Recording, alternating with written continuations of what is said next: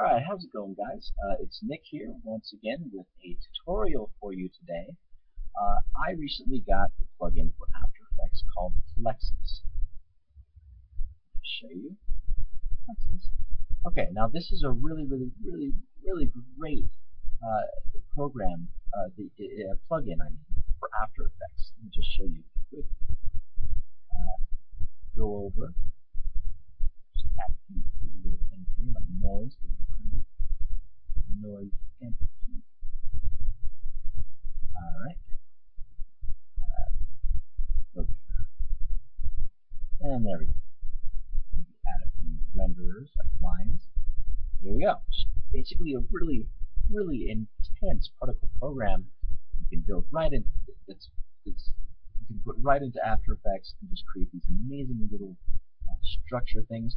It very much reminds me of in Assassin's Creed 3 when you've got the network and all these little dots and lines are connecting dots, and some of them have like these triangulation. That's way too many.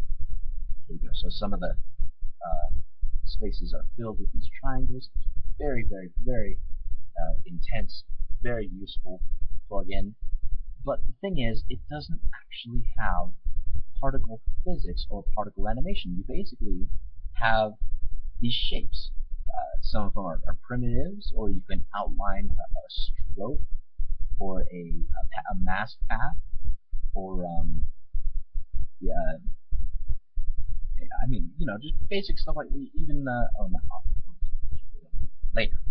You can even do it to layers and add a light.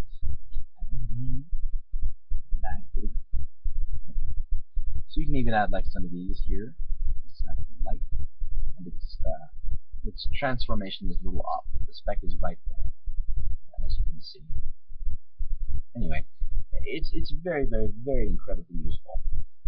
But the thing is, you don't have those particle animations, and you can't connect it to Particle Playground or Particle World or anything like that, unfortunately. However, let me just put this. There we go. However, you can make a particle system in Blender. So here I've got this just real quick particle system built up in Blender. I've got the emitter. The particles are all inside. I've got this force field. This, it's a whatchamacallit. So kind of just scrub through a little bit. Vortex, that's what it's called. So the particles appear and circle around this vortex. Because, that's cool. Who doesn't like a swirling vortex of particles? So, how do we put this, however, into Plexus? Well, I'm going to go over that. Plexus allows you to import OBJ sequences. Now, particles in Blender cannot be saved to OBJ sequences. However, there is a cheat for this, and I'm going to show you that right now. What you got to do is you got to add an object, a vertice, a single vertice that will copy itself and paste itself to each and every one of these particles, so that it basically is mimicking the particle system itself. So let's go ahead and add a mesh. There we go. Zoom up on that a little bit. Hit Tab. I'm going to select each vertice. Alright, there we go. Delete 3 of them. And keep 1. And move that to the center of the object's orientation, or this little circle target thing. See that little orange dot in the middle of that? Well, we want our vertice to be right in the middle of that. That way its transformation properties are based on the center of the object's overall bounded space. That's, just complicated mumbo jumbo for we want it to be in the center and we want it to match the exact location of each particle. So once we've centered it, hit Tab again to get out of edit mode. Now we're going to go over to modifiers and then go down, add modifier, and we're going to go particle instance. Particle system is what makes particles. Particle instance, well, this is what's going to copy the particle's positions. Now let's go ahead and select the object that has the particle system, And as you can see, all the particles just lit up orange. That's because the object is no longer in the center as it was. It is multiplied into as many particles as there are and copies the location of each and every particle. Sometimes you might have to play with the size, just kind of mess with that, but just overall just get it centered, just get it somewhere that you like it, get it in a nice size. It doesn't have to, it can be offset over here even if you want, so long as it copies the particle system or mimics it as best as you need. So once we've got that, let's go over here. Let's make sure that we uncheck unborn and dead. We only want the particles that are showing alive. If you want to keep the dead ones around, or if you want to show the ones that haven't come to life yet, well, that's fine. I just don't want to do that. Everything else is fine. Do not apply it. If you apply it, it freezes everything in place. So if you scrub through the animation, all the little dots no longer move. So do not apply the particle instance. Alright, now that we've got that, with the object that is copying all of the particles location selected, just that object, I'm going to go up here to File, Export, and we're going to go to Wavefront, which is the OBJ. Alright, so let me just, sorry, I already saved a bunch of them. Just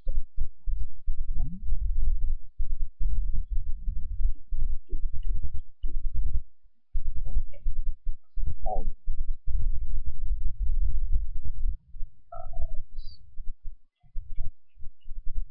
well, it's not anymore. So weird. Goodness. Plane. Skip. Do this wrong. That's because I guess they were already deleted. Anyway, the folder should be empty now. But of course you're following this tutorial so you wouldn't have that problem. I'm just going to refresh this real quick. Alright, so let me just go over that again. Once you have gone File, Export, Wavefront, OBJ, you'll be given this export window. Mind over here. It's going to look like this to begin with. What we need to do is we need to get rid of include UVs and bright materials because there are no materials or UVs. This is just the vertices and their locations of the particle system. That's it. We do, however, need selected only because we don't need to export the force field or the particle emitter box. They'll just sit there and look irritating and in the way once it's in After Effects. So only that one object that's copying all of the particle's positions that's the only one that should be selected. Then check animation as well, because you know this is an animation. It's the whole point of this tutorial. Go into the folder that you wanted to save all of your files to. Make sure it's a folder that is made specifically for this, because it's going to make as many frames as there are in your Blender animation. It's going to make that many files. So I'm just going to call it part, short for particle.obj. Alright, export. Give it a minute to go ahead and process that. And then it'll close the export window. There we go. When it's done. Now we can get After Effects. Ta-da! Let's go ahead and add the Plexus plugin to this solid I have. Robot, Plexus. There we go. And add geometry. OBJ. Now it's going to add this Plexus OBJ object effect here, where it says import OBJ. It's one of the orange things on the effect strip. The effect strip on the top. Hit import OBJ. Then hit open and browse to where your file is saved. I've already got it open here. Select just the first one. And then hit open or OK. Now it'll automatically detect that you have a bunch of OBJ files in there with it, and it'll say, okay, we're going to make this an OBJ file sequence, and we're going to take each and every one of those files, and for each file there is, it's going to be assigned a frame. So each time you go to the next frame, it goes to the next file, which basically plays the animation. I won't go over these. They are covered in the actual Plexus tutorial, so I'm going to leave that to that. But make sure that OBJ file sequence is selected, because that's the whole point of this tutorial, is getting an animation. Click OK. Now you're not going to see anything yet. Scrub forward in the timeline to, I don't know, 2 seconds works. And it's also going to be really small, because for some reason Blender's transformation properties are very small compared to After Effects, especially when your composition settings is high def, 1080 at 24 frames per second. So over here in Plexus Object, OBJ Object, where you open the file, drop down Transform OBJ. Make sure that Uniform Scale is selected, and increase that puppy until you see something here. And there's something. So as you scroll through the timeline, how do I scroll through the timeline?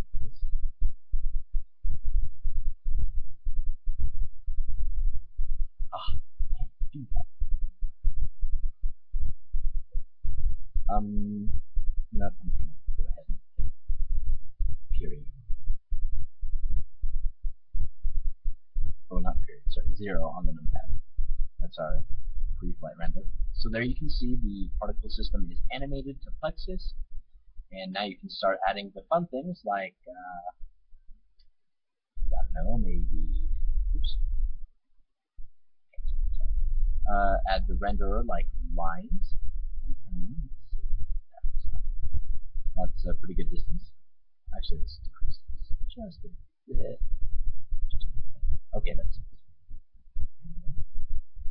Add a renderer triangulation. That's way too much. That's that's gorgeous. Oh my goodness. Look at it. Just look at it. There you go. You have successfully imported a particle system animatable in Blender.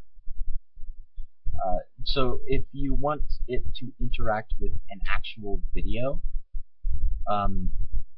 just go ahead and make the video the backdrop in Blender. Animate your particles first to that video, and then bring it into After Effects afterwards, and then just use the over here. You can either use the Plexus OBJ object transform object. You can use these properties here, or you can add a camera to your comp, like 35mm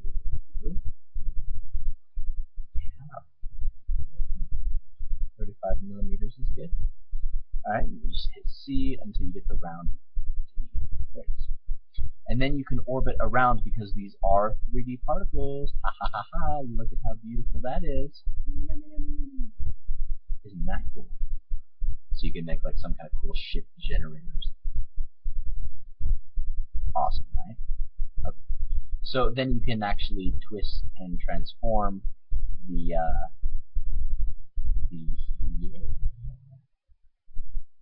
you just line it up with your video in the background. Okay?